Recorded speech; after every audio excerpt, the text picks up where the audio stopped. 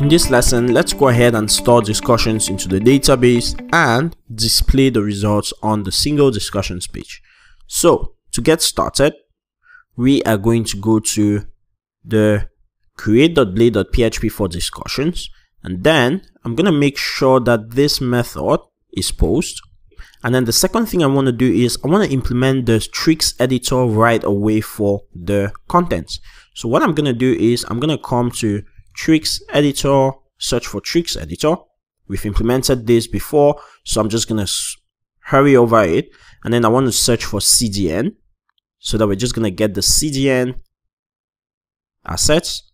Open up cdnjs.com, and then I'll copy the CSS value right there, and then come to my view. And then since I want this to only be available on this page, I'm going to create two sections, one called CSS and then end section, and I'm going to paste a link to this CSS file.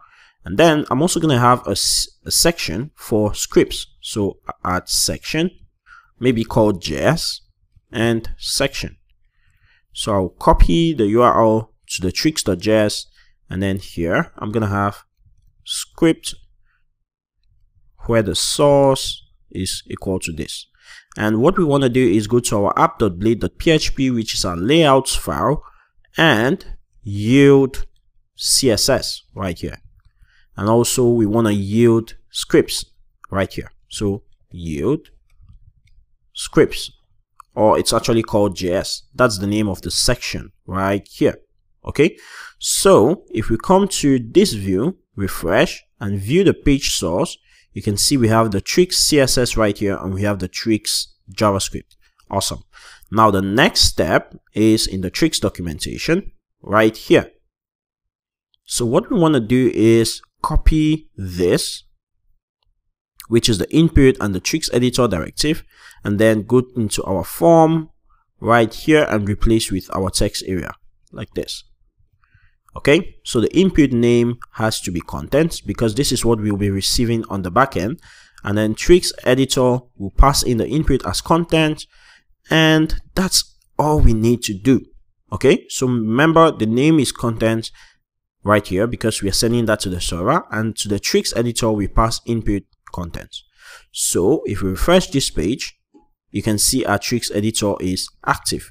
But if you notice something, the toolbars are still not working, and that's because of the way Laravel by default loads the assets. Let me show you.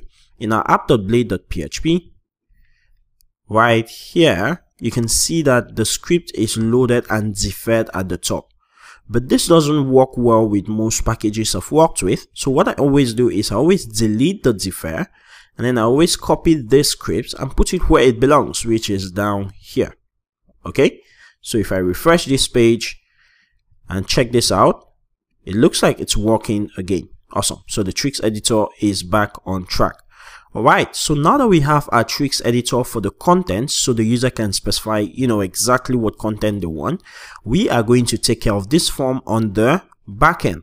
So we're going to come to our discussions controller, and then in our store method, we need to inject a custom request so that we have validation rules. Okay, so what I'm going to do is I'm going to create a request, and this is going to be create discussions request, or create discussion request since we're creating one. And I'll go to the create discussion request, and what I want to do is make sure that I pass some validation rules, like the title is required, and I also have the content required, and I also have the channel required. And what this is going to do is make sure that this value is valid, the data coming into the server is valid before we actually permit the transaction. Here I'm just going to add true, and what I could do for authorization is to make sure the user is authenticated, but that's authentication. So I'm going to add a middleware to my controller, and that's going to fix that. Okay, in this case we don't have any authorization issues. So I'm going to create a constructor, because remember we can validate using middleware from our routes file or from our constructor. So I'm going to say public function construct, and I'm just going to say this middleware auth, and I'm just going to say this should only be on the routes create and store, which means the other routes can be accessed by users who are not authenticated. Okay, and we're going to talk more about this because we want all users to be able to see a conversation whether they are logged in or not, right? So in the create, we just return this view, and in the store, what we're going to do is we're first of all going to inject the right request, so create discussion request, so that the validation rules kick in. Okay, so you can see it's auto used at the top for me.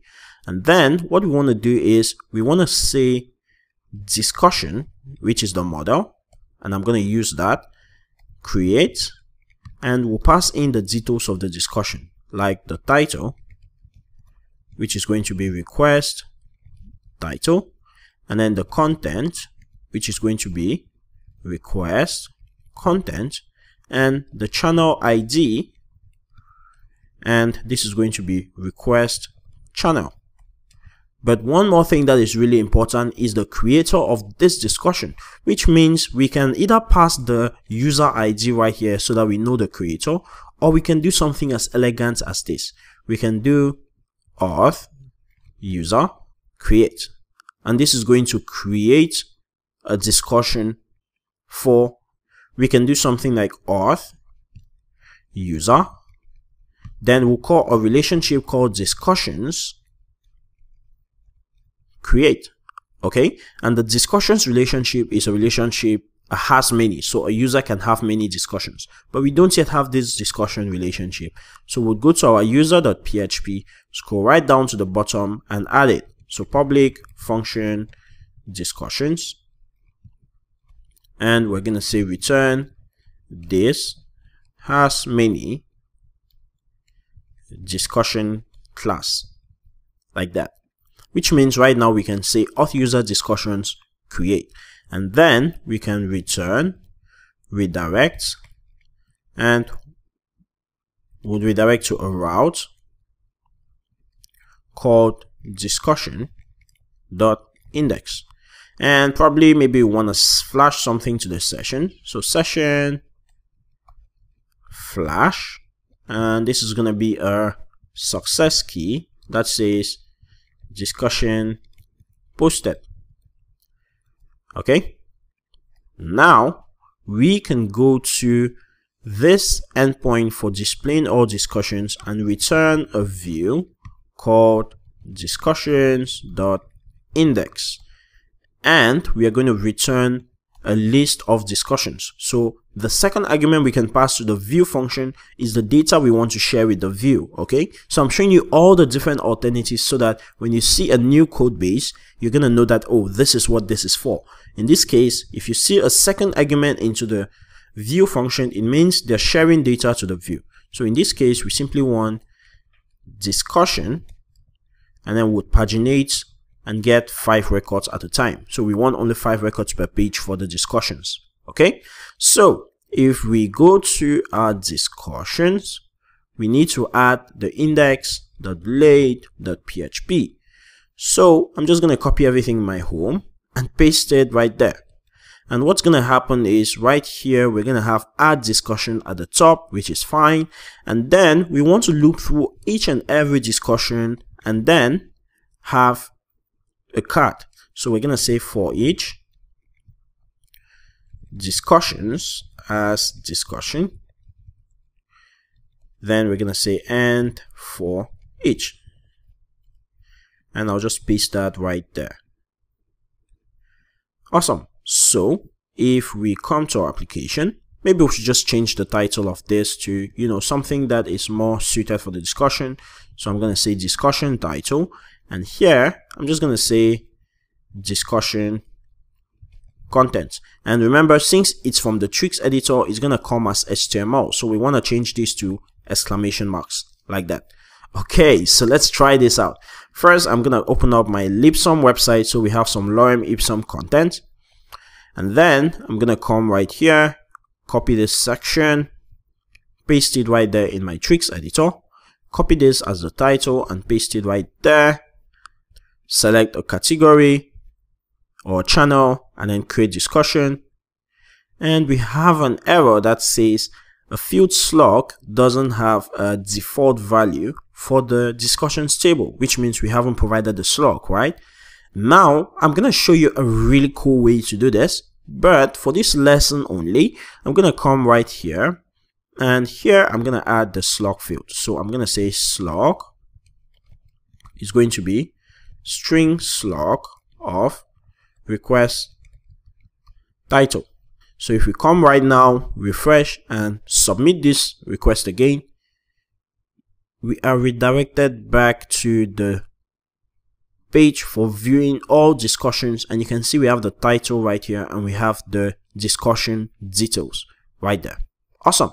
Which means that we can see or view a list of all discussions. One thing we want to add is the pagination links, okay, so we don't forget. So right here we have a card. What we're going to add right here is discussions links, okay, so we don't forget. Now that we can see a list of all conversations, the next step is to be able to reply to those conversations and, suggest answers to the questions. In the next lesson, we're going to start taking care of this.